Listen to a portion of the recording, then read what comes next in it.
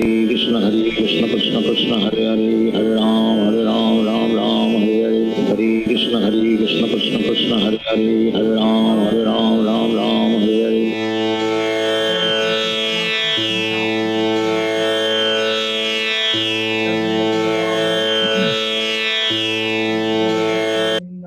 Jai Shri Krishna Chaitanya Prabhu Nityananda Shri Advaita Gadadhar Shiv Sadi Gaur Bhakta Vrinda. Jai Shri Krishna Chaitanya Prabhu Nityananda Shri Advaita Gadadhar Shiv Sadi Gaur Bhakta Vrinda. He Krishna Karuna Sindhu Deen Bandhu Jagatpate Gopesha Gopi Kanta Radha Kanta Namostute Tapte Kanchan Gorangi Radhe Vrindaneshwari Vrishabhanu Sute Devi Pranamami Hari Priye. Bolo Shri Radhe Govind Bhagwan ki Jai. Jai. Hare Krishna, everyone. Hare Krishna.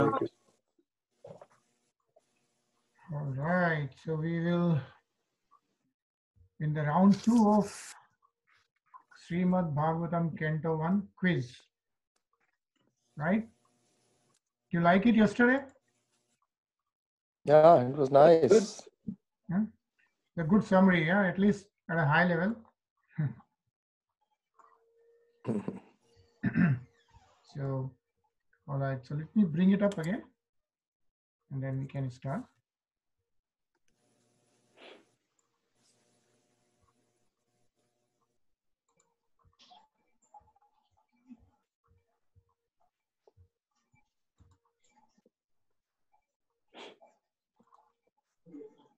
All right.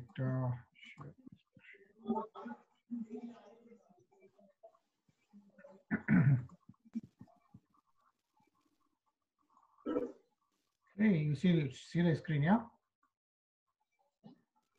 No, I don't see anything. You don't see the Okay. screen? Now it's See? Yeah. All right, Soham, Hare Krishna. Hare Krishna. So, do you like the questions yesterday?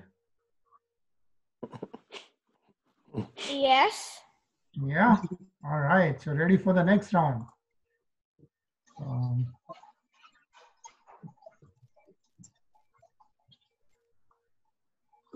Okay. So we did this yesterday. Yeah. Like what some memories did Bhishma Pitama remembered while focusing on and doing stuti to Lord Sri Krishna. So we talked about how Lord Krishna breaks his own vow. खुद की प्रतिज्ञा को तोड़ते हैं.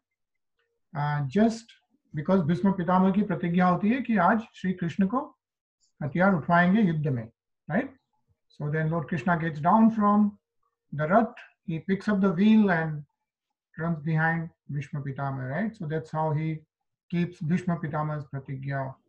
And then a lot of other things we remember, right? For Bhishma Pitama remembers while in Indraprasth, right? When they, at the end, when everything is done, after the yajna, how all the rishis and everybody comes together and prays to Lord Sri Krishna. So he remembers all that and a lot of other things, right? And oh yes, so this was the homework. Whose son was Sanak Muni?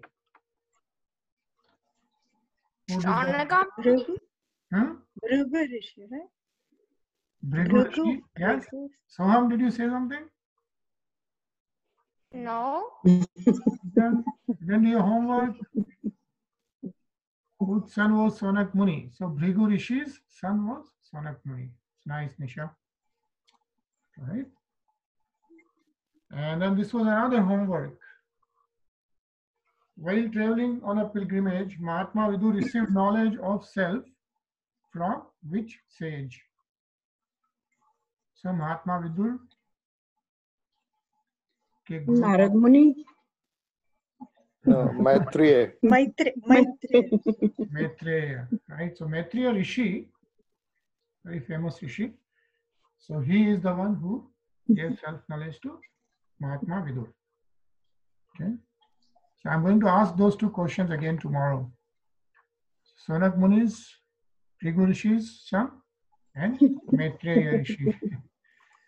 All right, we did this one. What was the primary purpose for it, for Maharaj, for Mahatma Vidu's return to Hastinapur?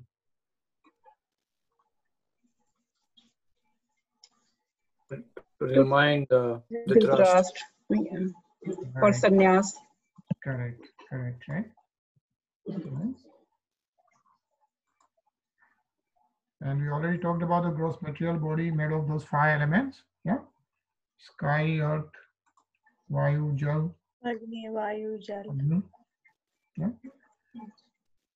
So let's move on to the next round of quiz. Who informed about Maharaj Dhritarashtra's plan after leaving Hastinapur to Maharaj Yudhishthira? Like after Maharaj Dhritarashtra left Hastinapur,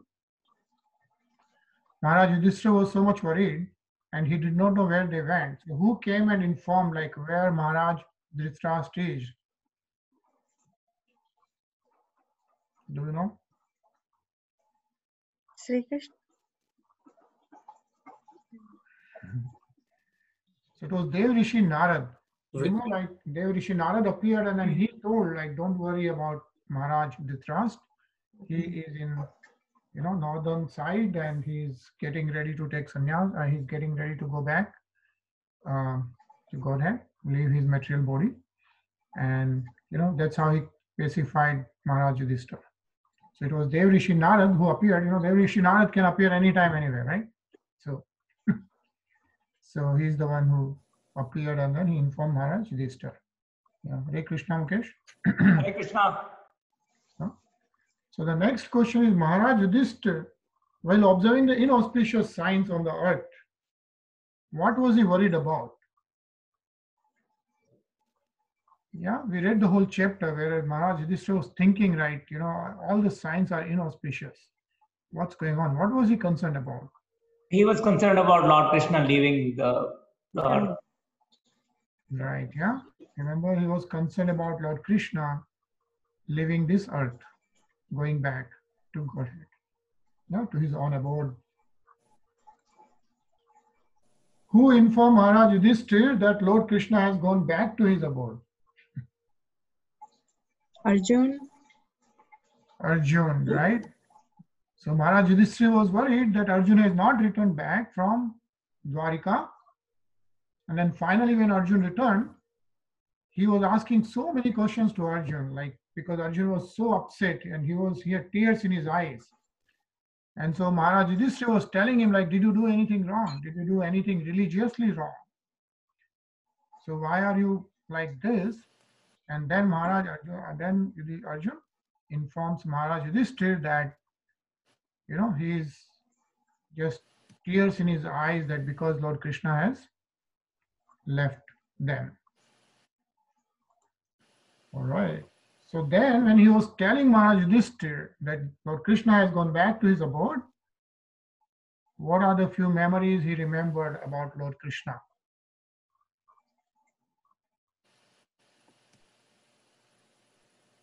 Some memories which Arjuna was remembering, right? How Lord Krishna helped them.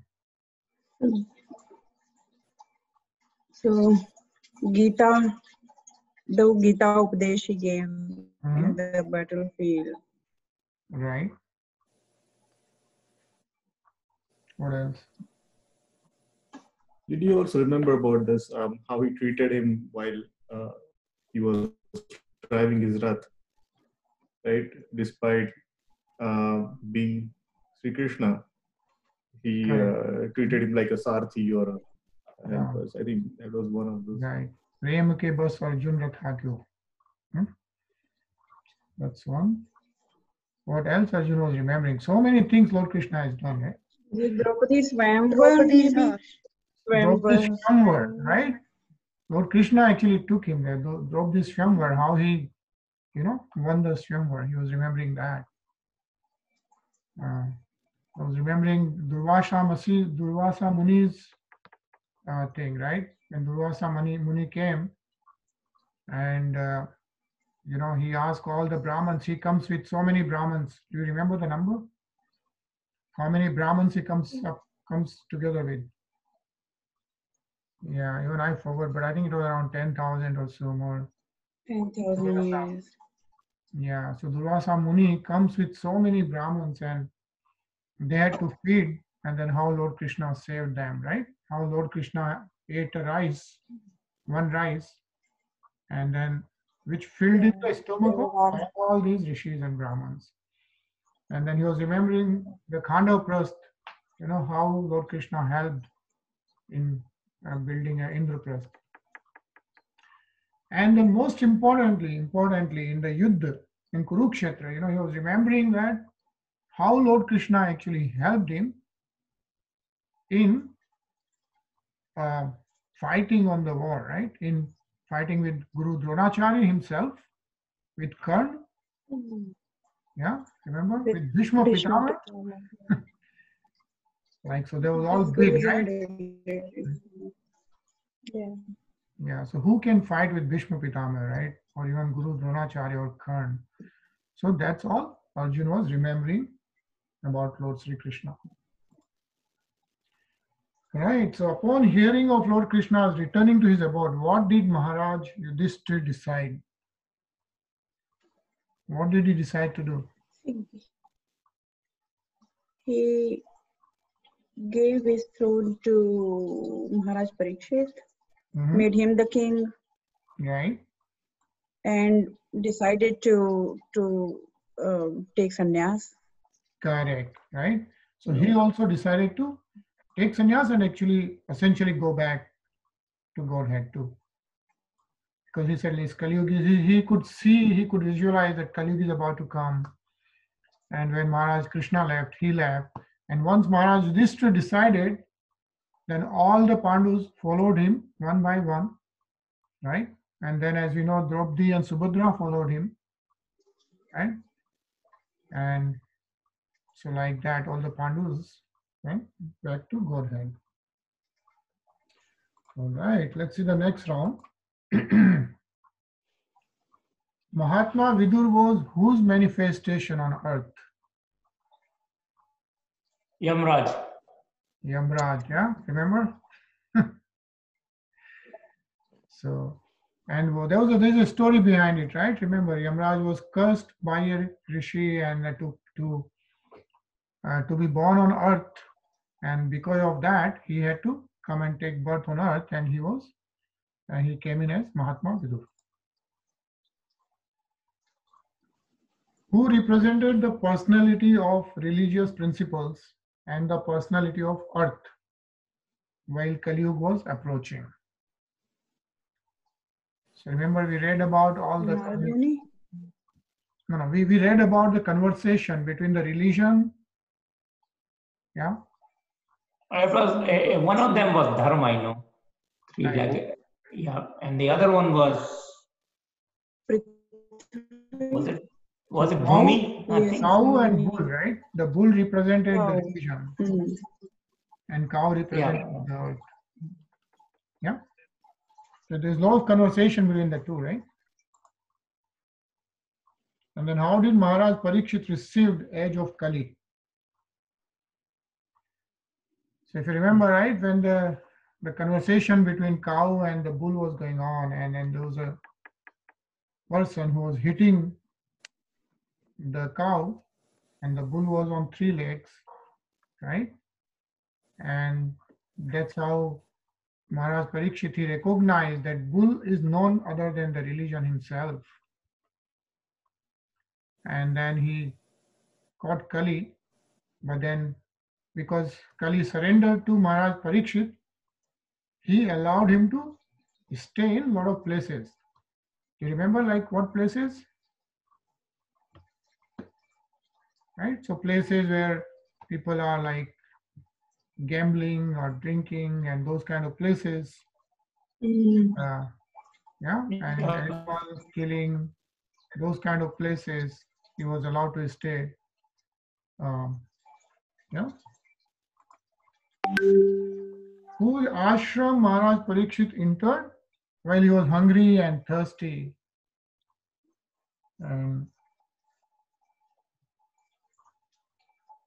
Sonik Muni. Sonak Muni? No. Sonak Muni was the head of all the rishis, right? No, No, not Sonik Muni. It's something. starts with a Sonik. Some. Samik Rishi, yes.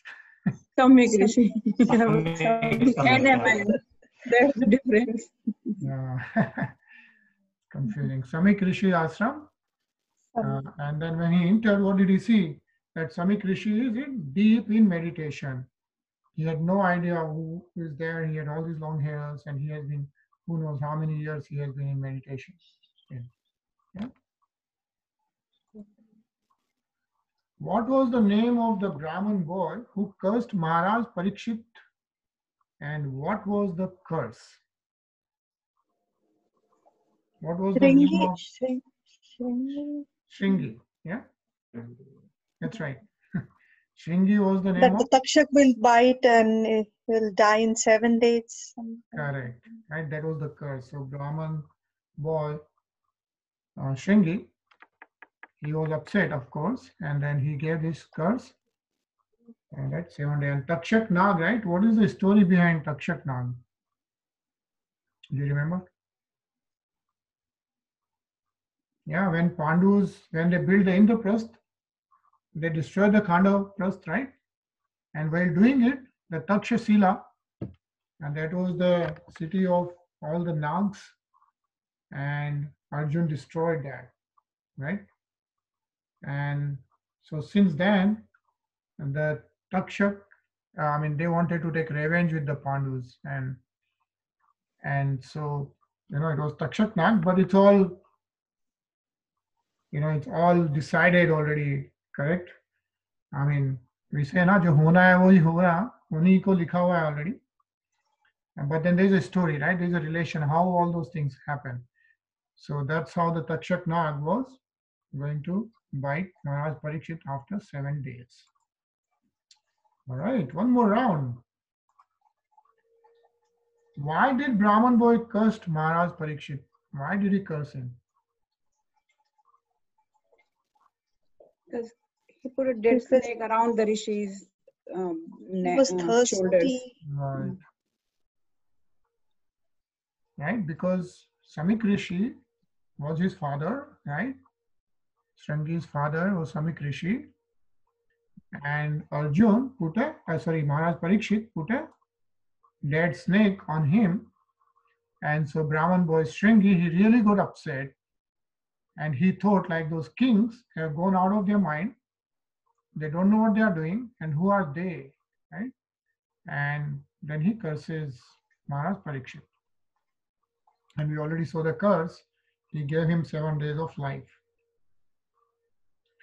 So what did Maharaj Parikshit do after hearing the curse? And how did he felt about it? How did he feel about it?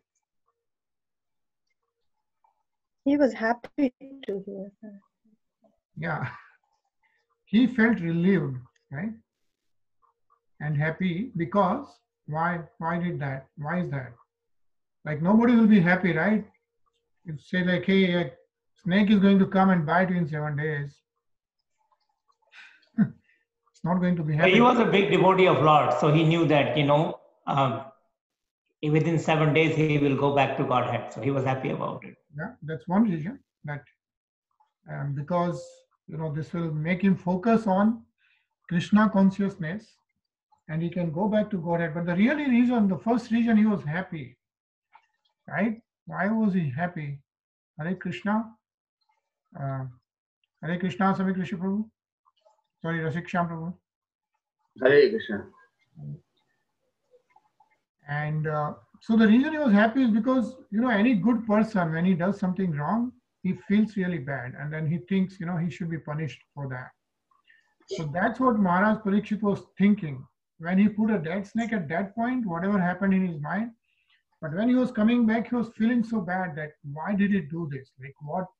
Maybe, and he thought so many things. So when he heard that, and he really wanted to do prayashit, and then when he heard that Shringi actually has cursed him, and he was relieved that he has got punishment for his karma. So that's why I was happy. And then, of course, he knew that it's about time for him to get away from all these bindings and then start focusing on Krishna consciousness. Yeah? So Maharaj Parikshit then decides to do the fasting. Yeah, 7 days fasting unto death, he knows, and he goes to Ganges and then decides to like totally dedicate himself to Krishna consciousness. Nothing else, no other meditation, no other way of thinking or realizing the soul or something like that. He realized that the best way to go back to Godhead is Krishna dedication, Krishna consciousness. He just wanted to hear about the Krishna stories and dedicate to Lord Shri Krishna. So named few rishis arrived at the Ganga river after hearing about Maharaj Parikshit's fasting. So who all rishis came in there? Bhrigu, Atri, Maharishi Narad. Yeah, Dev Rishi Narad, Atri, Bhrigu Rishi, who else? Vashisht Muni, yes, yeah. Chyavan. Yeah, on Vishwamitra, yeah. So Raj, Mukesh, on mute. So all the I'm saying Kashyap, Muni, Parshuram, yeah. So all these rishis, Dev Rishi, Brahma Rishi, a lot of them are Brahma Rishi, right? We read about Brahma Rishi. Who are Brahma Rishis? We read that time about Sapta Rishis, right? Who are the Sapta Rishis? And all of them came when Maharaj Parikshit. And what was the reason? Why did they come in there? They wanted to hear Srimad Bhagvatam from Sukadeva. They knew that Srimad Bhagvatam is going to be recited here. They already knew that by none other than Sukadeva Goswami Ji. And so by the excuse of Tirth, they came in there to hear the Bhagavatam. And of course, to give blessings to Maharaj Parikshit, right? Who is known as Vishnu Rat and why?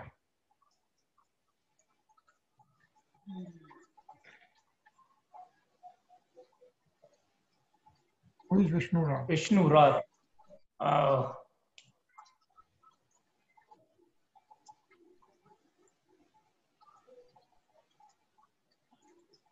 I can't recollect. Is it Parikshit? Maharaj Parikshit. Parikshit. Yes. What does this mean? What is Vishnu Rat means? What's the meaning of that? Vishnu. Okay. Vishnu saved him. Right. Vishnu saved him. Yeah, that's correct. One who is protected by from Ashwatthama's Brahmastra. Right. Yeah. So none other than Maharaj Parikshit is known as Vishnu Rat because he is protected by Lord Vishnu. All right. Who started reciting Srimad Bhagvatam to Maharaj Parikshit?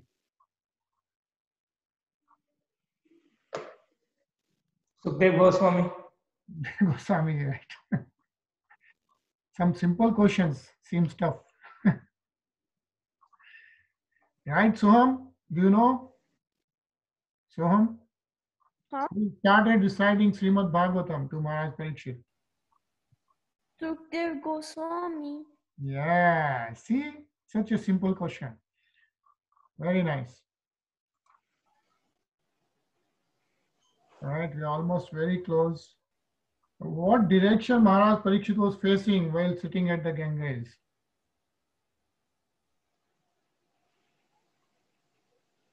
Which direction he was? Is it north? Yeah. He was at the southern corner of the Ganga and then he was facing north. Because that's what we believe in, right? North is where the heaven is, not Vishnu. What are the two questions Maharaj Parikshit asked Sukadeva Goswami Ji? Do you remember?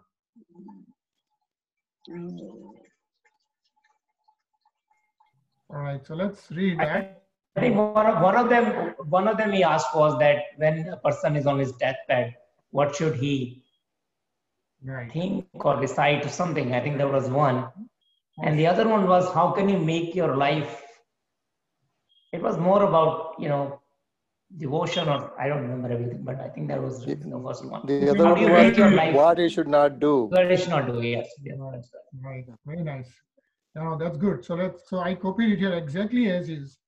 Right. So Maharaj Parikshit said to Sukdev Goswamiji that you are the spiritual master of great saints and devotees. I am therefore begging you to show the way of perfection for all persons, and especially for one who is about to die. Yeah. And Swami Prabhupada says, like, a person who is about to die is everyone actually. Somebody in 10 years, somebody in 100 years, right? But everybody is going to die one day, right? So what Maharaj Parikshit is asking is, show the way of perfection for all the persons. And please let me know what a man should hear, chant, remember, and worship, and also what he should not do. Please explain all this to me. Yeah? Yeah, we only have 1 minute left. But those are the two questions, and then Sukdev Goswamiji starts answering him. So we'll start that tomorrow again, right? And let's do the kirtan for 1 minute, and then we'll start reading the Bhagavatam tomorrow again. So just give me a second.